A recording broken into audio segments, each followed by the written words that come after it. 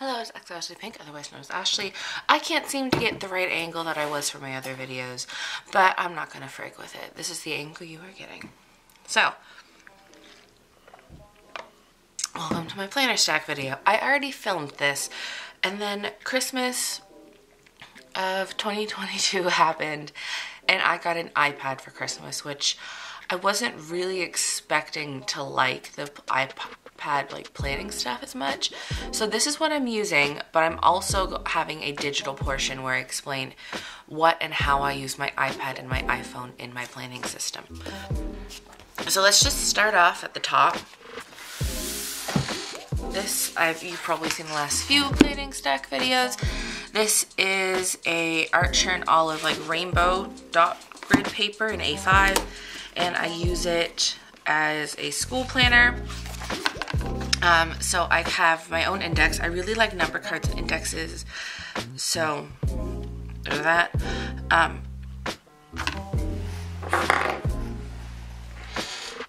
okay, sorry. So really it's quite simple. I just list off exactly what's here and what courses. So I have what needed to graduate. My school already had a page like this. That's where I keep one of these, in fact. So what I use this for is I write down the name of, so the course number, a name, or like a abbreviated version of the name. So for example, observation and documentation of young children turned to observation and doc. And then I have a grading section. P means passed. I have a lot of transfer credits. Other than that, it is a letter grade system. And then here, checkmark means I registered for the class. T means it's a transfer credit. C means it was completed. And I wouldn't put F because the ones I failed, or for example, math. I was in before, I failed, but I passed this time. And then I have sticky notes, because my university, MSVU, you can pre-register for winter, and summer 1 and 2, which is the first half and second half of summer. Pretty much from like August on. Well, you can register for the summer courses in March, but you can look at them beforehand. So the last 5 or 6 semesters I was able to really look at, because starting in March you can look at for the next year as well. So this is actually winter 2023 is actually my last semester. I'm really happy with that. But yeah, and then I literally just write down course date, the teacher's name, the full name of the course. That's also where I write any textbooks. And then, for example, this is a practicum, so I just wrote to do and if I passed or not. This is a bit different, as you can see. I literally take the syllabus and I write down what the course objectives are. And if it's just a paragraph, I'll write the paragraph or skim through it and write a skimmed version of it. I write down like the section of what the course expectations are. I write down the criteria. So for example, like this is what the assignments and evaluation looks like. And then I literally write down everything on the syllabus about the assignment, the entire thing, so that I have it committed to memory, and instead of having to look it up online or print it out, I have it there, and then I write down if I passed or failed. And that also means, as you can tell, that I am going to have a bunch, let's see, yep.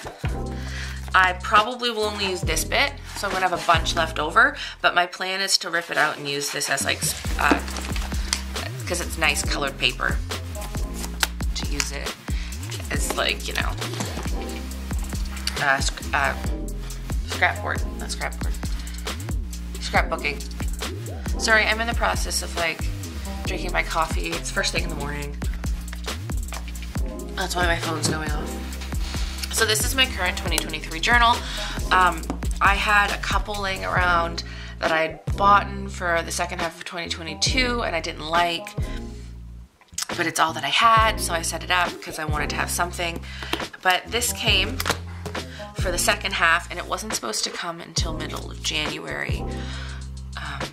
But I kind of, even though I already set this up, I kind of want to just spend next week making this into this, because I didn't quite like how this turned out. I like the pages but not the spreads, and that way I can kind of analyze it more, because when I made this I didn't realize I was going to have digital plate pages. So this is a Yop and Tom A5 journal.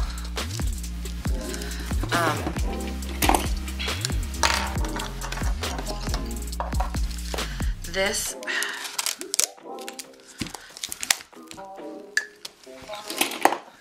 I believe it was supposed to come with a couple things. So I like it for a few reasons. I've watched a bunch of things. I should probably explain how I'm using my bullet journal this year, actually. So I'm using it with, like, you know, traditional pages, future log, year at a glance. Chores, definitely. I want a big page spread for chores as a reference so I can check in with it every day. I'm using it for goals. So this is my yearly goals, quarterly goals. I got this idea from Erin Floto. And then I have another little section for budget. I wanted to utilize my Instax to take pictures of some fun memories, and then self-care, and then I wanted to get into monthlies over daily logs. And I am either going to use my Notion for daily logs, or I'm physically going to write in a journal that I have. But I like this because it's the same style, not the same style, but like the same idea as Archer and Olive. That's not my coffee, that's my water. But yeah, it has this stuff. Oh my gosh, look at this. So I love this because this is what sold it for me. I struggle with hand tremors. I can't draw straight lines to save my life, even with rulers. I can't cut straight. So whenever I make grid lines, I can't. So then, even if I were to take it out, I can't do it. So this has, it's just like a page in this book, like it's literally the same size. And it has how many numbers across, how many numbers down, so you can see how many spaces it takes. And there's 2 columns, 3 columns, 4 columns, and you can like see it with a space. And then there's it vertical as well. And this is gonna come in handy. So there's a key with a bullet journal code section and a color section. If you're watching this and this is like one of your first like bullet journaling videos, because I know I also do planner sticker videos, I don't really write a key anymore, but everybody, like, if you look up the bullet journal method, there is a specific code that he uses, Writer Carol uses, but it is heavily encouraged that, like, that's the code that works for him. The whole point of the bullet journal method is that it works for you, so everybody can have their own code, and that's okay. And then there's an index. And one thing I really like, one detail I like about this is that the index pages are lettered. So this is V, this is VI, VII, and then it starts numbered. So even these pages, you can still list in your index if that's what you like doing. That's the number. I love it. This also has something a lot of bullet journal pages have, which is it breaks it up into quarters, and there's a little plus sign, and it's a little bit more clear in person, but I don't mind it, I'm gonna be honest. And it has all of these pages, and it has 153 pages, and then it has a pen test page, and then it also has this really thick page, and it's here. I am just so excited. I don't think you understand how excited I am for this. I am very close to setting this up as my first half of 2023 journal. In fact, I might do that, but if for some reason I chicken out and decide not to, it will be this one. And this is just from Michael's. and I had it for ages as a backup. But this wasn't supposed to come till end of January, and I didn't want to wait that long to start my bullet journal. So there's that. These, I don't know how often I'll use. These are Plum Paper Planner Teacher in 7x9 or 7x8.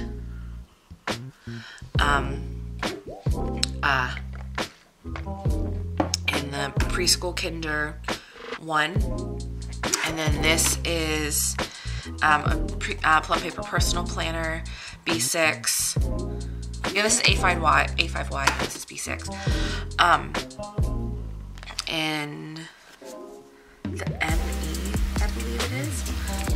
This is from May 2022 to April 2023, and then this is July 2022 to June 2023. This is my content planner. And then this is my teacher planner. I got these to help plan teaching and content.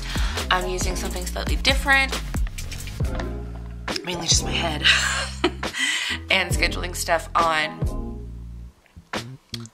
Notion, but I also have these physical copies, and since I bought them, I want to use them. I know that I definitely like having my teacher planner. These last few weeks with the holiday have kind of been like whatever, but I'm really excited to get back into it. Basically, November and December were complete write-offs between my missing time for my trip and then get really sick, and then my co-teacher got sick, and it feels like we haven't really been a co-teaching team since Halloween. Well, she wasn't even there Halloween because she takes Halloween off, since the week before Halloween, and it's the last week of December. So I'm really excited to get back into that, and I feel like I'm going to be utilizing my teacher planner a lot more. And then this is my social media planner. I want to get back into it. If I don't use it, I don't use it. I bought it between trying to schedule videos and Instagram posts and PR, but I'm not really doing PR. I am still for Erin Flota Designs. I love her so much. But I just really got back into planning this last few weeks. So there's that. And then finally, creme de la creme. This is my Aura Estelle. I have a different planner cover coming, and it's going to be, it's like this, but it's pink, and it's from Scribble Prints Co. But until then, I'm going to use this. I believe this is going to end up just being my September to December, and then my January and February are going to go in that. This is really pretty. I like it. I like it. I love it. I want some more of it. So the pages that I use in this ring planner, I use these Aura Estelle page dividers. I have a bunch of them because instead of reusing them, I just use little stickers to put to fade it, and then I'm going to keep them. I'll find that easier, and I'll be able to look back at them. And the inserts that I use, so the monthly inserts are Aura Estelle, but the weeklies are Print Pression with her collab with Scribble Prints Co. And as you can see, actually, once I get into November, so once I got into November, I decided to go with Scribble Prints Co. because it was all Disney stuff, and I just saved up a bunch.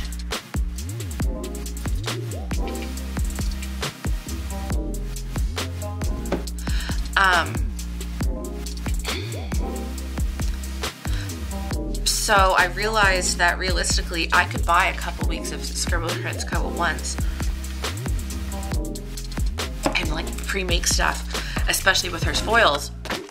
So on top of that, after this week, like, you see that I have all Scribble Prints Co. stuff. And this is the last you can see I haven't done planning for the last week and a half because today is December 30th. And I didn't plan for anything past December 16th. But that just kind of shows you how much I back plan a lot in this now, which I think will be good for filming purposes because I can plan the entire week at once. Anyway, this is where I'm going to insert the iPad and iPhone videos. So let's do that. Hopefully the audio syncs up because I had to film that audio separately. This part of the video is going to be a bit different because, as you can see, I'm on an iPad. So let's get started. I asked for this iPad for Christmas. I've never actually had an iPad, and there's so many apps I want to explore. This is so far what I have for the planning section. I do have a few bits on my phone that I'll also insert here, but let's get started.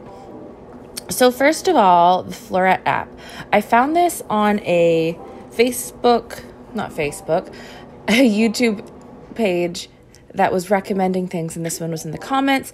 This so far I like. I'll scroll up a little bit. And as you can see, this has a diary portion, which is perfect because my iPad kit that my mother got me came with a iPad keyboard. And I can track a few habits. I actually have a different spot I'm going to track habits, but I can physically type up what I'm doing and what I did that day and some gratitude. And I'm looking for stuff, for little things like this. This is what I meant when I say journaling, like writing prompts to get me back into writing and typing. And I also like how I can include my mood. So if I wanted to do today, I would click this thing, check in. Right now I am relaxed, even though it's before work. So what's making me feel relaxed?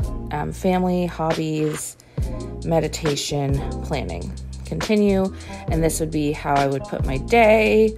I don't think I'm going to do that.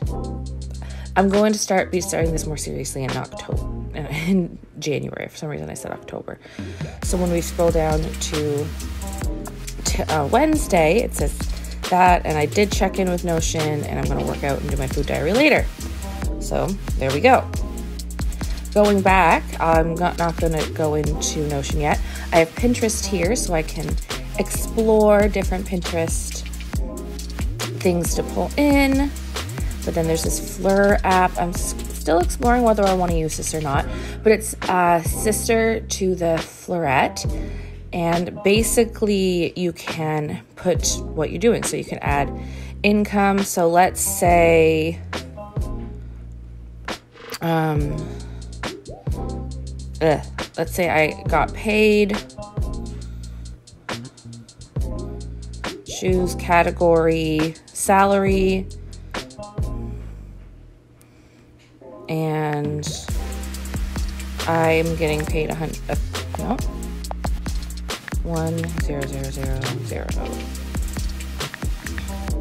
No, not that much. Let's say I'm getting paid $10. You can just save that, and then it's coming up there, and then you can delete it somehow. I'm not sure how yet. I'll have to explore, but that's how that would work. And again, I'm taking stuff more seriously in January. This is my time to explore. Now, this is one of the reasons I am so excited. I finally got Notion. There's a lot of people that use Notion. I am so excited for it. So here's my Notion. I got the Bullet Journal 2023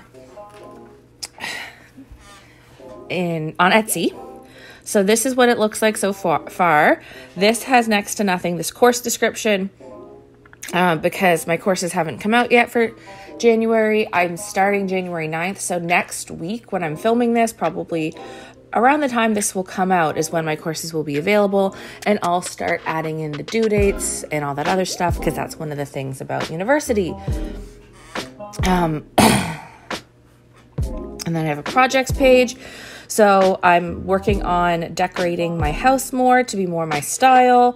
I'm working on, my walls are going to be painted, and then Piper, the new puppy, I'm going to get. So I have all kinds of things to be completed, to buy.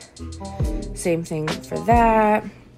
And then I don't have anything here, but I figure once I get into it, once I want to, I can add to this, and that's what I'm excited. I can add to this. Personal page, I'm kind of setting stuff up. This is kind of like some bullet journal ideas. My whole thing was I was going to make my own bullet journal, but I didn't. So there is some aspects on here. So I have a reading list already started, a notes section for planner notes, money notes, some basically notes about finances and stuff, planner notes, and then notes for Disney because I want to go back. And then reset. I really like the Jashi Corinne reset thing. So for some reason my watch list is also on here. I have no idea why. I'll get rid of that at some point. And then habit tracker. Now there is already a habit tracker in the bullet journal, but I had already set this up. So this is the stuff I want to track. I want to track my period, working out, Finch app, using my planner, tarot, and work planning. And then a simple budget. I'm going to add all my expenses and food diary. So as you can see here, I'm physically writing out what I am eating and when. This is an example from Christmas Day. And I'm doing that so I can see like what I'm eating, not necessarily the portion, because I find that triggering, but I want to work on losing weight, and to do that, I need to figure out what I'm eating and what kind of food I'm eating. So this is honestly how I'm starting, just writing out what I'm eating and what kind of meal it is. And when it comes to the tags, I have breakfast, AM snack, lunch, PM snack, supper, bed lunch, and miscellaneous. And then for my bullet journal, there's some widgets here. It has the current month, a key, collections. Again, I didn't make this. I bought it on Etsy. So I like this because, as you probably have seen in my bullet journal setup, or you will see, I did fully do some planning, but this is the stuff I really want to like crunch down on. So I have 8 goal categories and probably 2 or 3 goals per category. So close to 16, maybe up to 20 goals that I'm kind of like slowly working on. These are the ones I really want to crunch down on. So making a solid AM PM routine, completing my degree, using my planning system, because that way I can figure out what I have. Like when I use my planning system every day or weekly, like however I have it set up, it's perfect. When I don't, it sucks. Working out up to 20 minutes 5 times a week. That's my goal. That's my end goal, working out that often. Right now I'm at about 7 or 8 minutes 3 times a week. And then getting ready for Piper. So then it has an area of focus, and I really like this. So how am I going to, and I really have to type in like what, instead of area of focus number 1, it should be solid AM PM routine. I'm going to change this. As I said, I'm still setting it up, but I have everything like for little like broken down bits. And this will come in handy when I'm trying to plan out my action steps, because I'm trying to do that.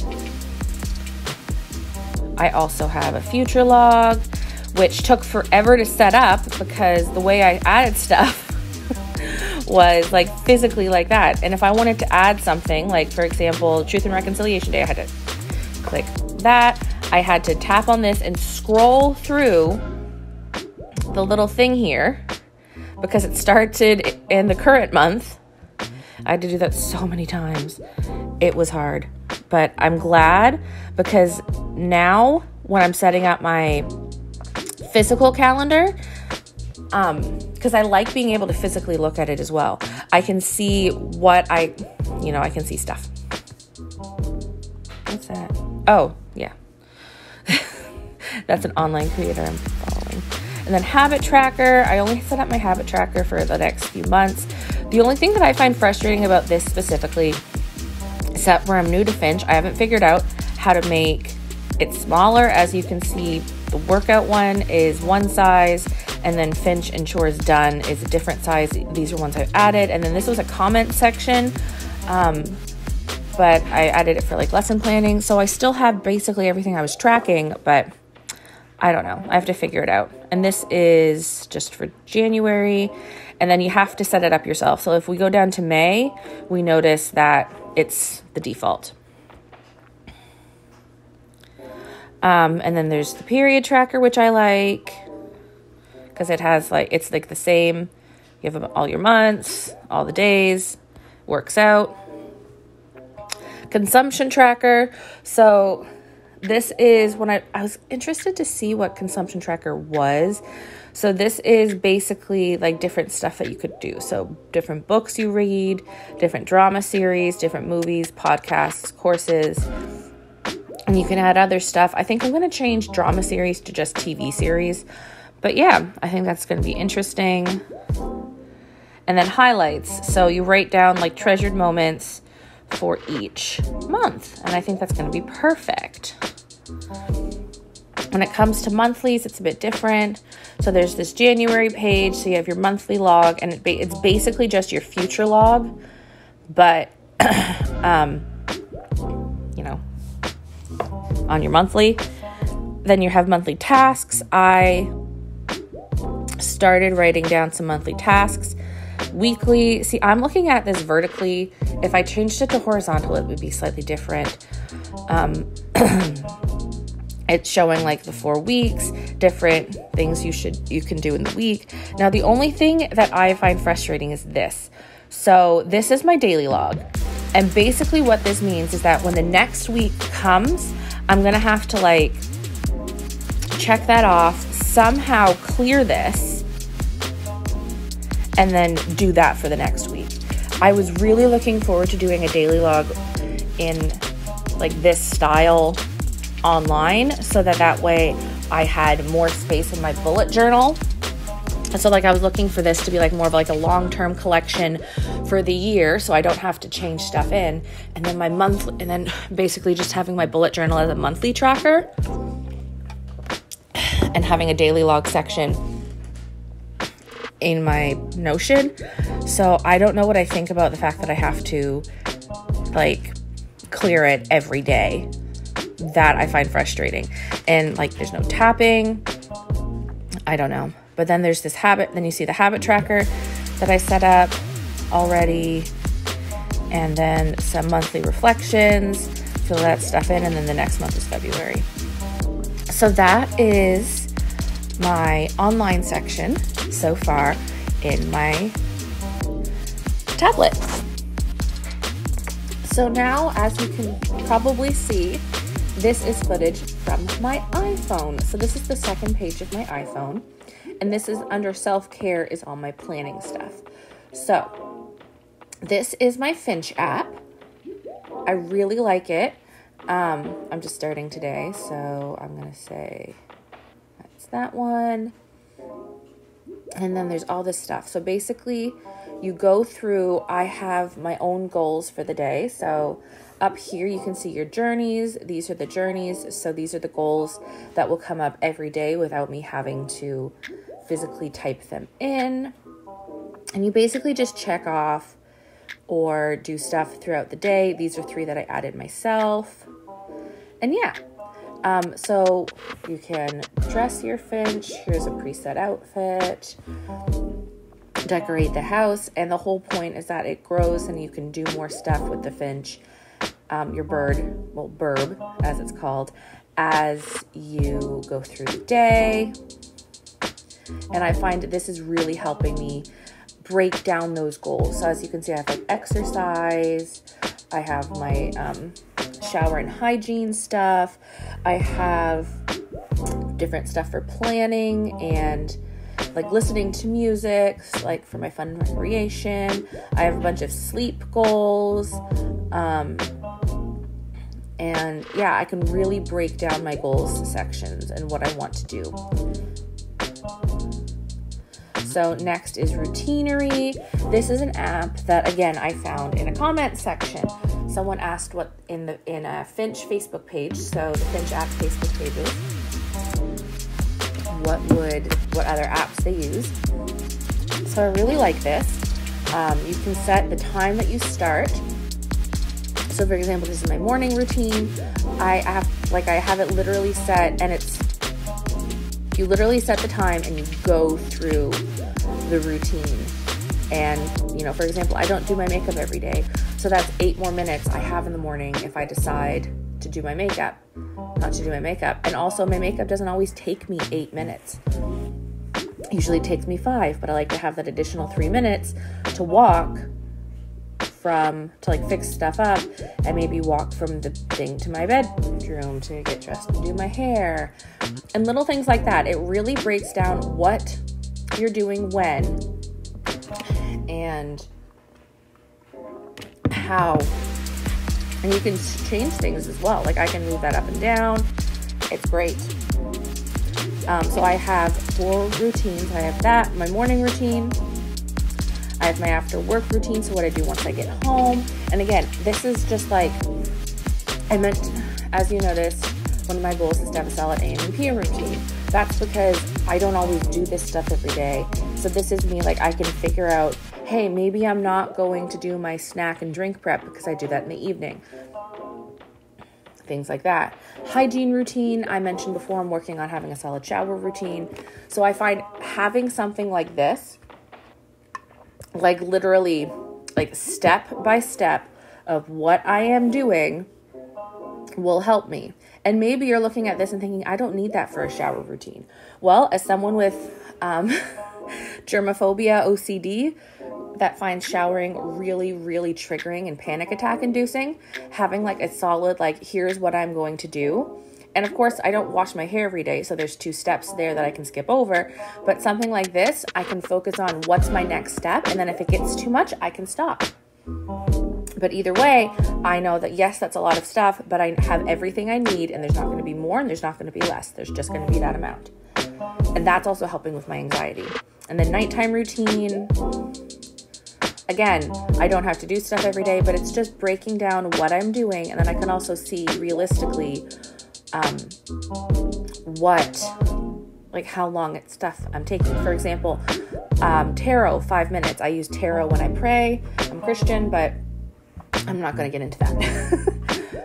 But I finally did tarot. I'm trying to get back into it for the first time. And I realized I need more than 5 minutes. I need about 9 minutes. So I'm going to bop that back up to 9 minutes. Done. And there we go. And then it's just simply edited. So you can see it roughly takes me 36 minutes from the time I start this to getting in bed. But again, it can change. I really like Routinery because, and again, this is a paid app. Finch is free because you can really see and break down your routine, and this can really help with things like your OCD. Like, people might think this will trigger my OCD, but honestly, knowing what's coming next and knowing that I can skip over something or pause it if it's not working for me is perfect. It doesn't have to be a certain way. It just is. At least that's what it is for me. So next, I have a couple things. So interval timer. This is for working out. This is nap time because that's when I usually work out.